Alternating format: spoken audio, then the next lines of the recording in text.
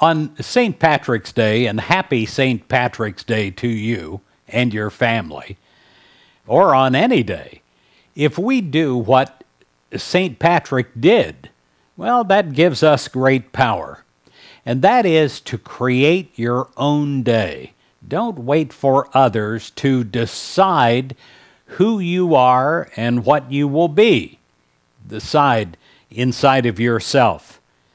Well, what kind of day today are you helping to create in your own life? It is true that with your thoughts, your words, and your activities, you help to create the kind of day that you experience and you share with others. For instance, you may think of how it feels to have no other thought than that of enjoying the life that God has given you. That would be a St. Patrick's type of thought. Now, you hold on to that feeling for just a moment and you see it filling your entire day. You envision yourself meeting people and working with them, and you see a smile on your face. And you imagine they're smiling back at you.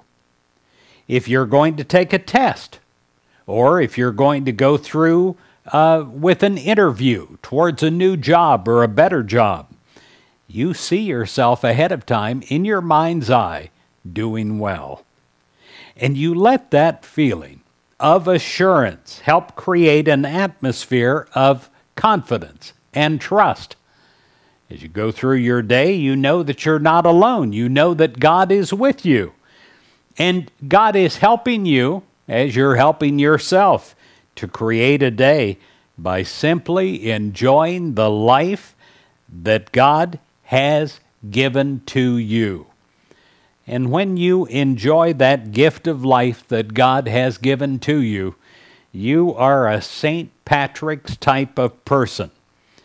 As it says in 2 Corinthians 9, verse 15, "Thanks be to God for the indescribable gift,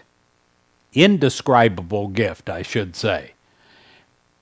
It is something that is scribed on your heart.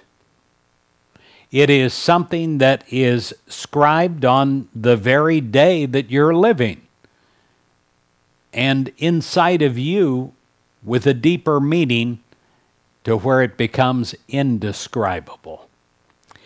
God bless you, and again, happy St. Patrick's Day.